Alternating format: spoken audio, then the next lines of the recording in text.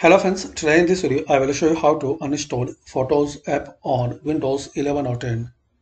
So firstly click on Start. Now type here Windows PowerShell.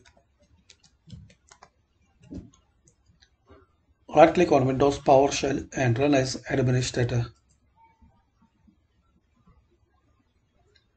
Now here guys you have to copy and paste this command line I will give in description. Then press enter.